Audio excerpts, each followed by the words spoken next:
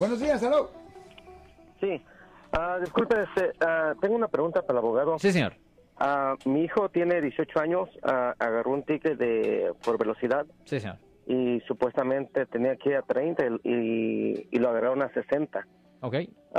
El ticket que le dieron a él son dos cosas, de no licencia y velocidad, exceso de velocidad. Sí. Pero él ya tiene su licencia. Fantástico.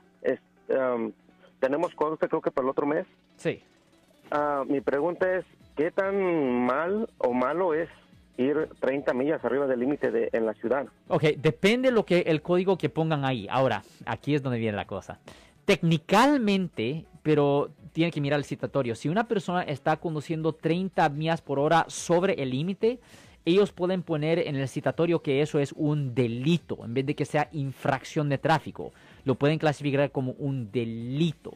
Y si lo clasificaran como delito legalmente, yo no estoy diciendo que esto va a pasar, pero legalmente conllevara una pena potencial de hasta 90 días en la cárcel. Ahora, no estoy diciendo que esto va a pasar, pero ellos a la discreción pudieron haber puesto ese código. ¿Y cuál sería ese código, el de que es delito? Debía ser el 22349, es lo que debía de ser. El teléfono de Alex Cross, 1-800-530-1800. Si les gustó este video, suscríbanse a este canal, aprieten el botón para suscribirse y si quieren notificación de otros videos en el futuro, toquen la campana para obtener notificaciones.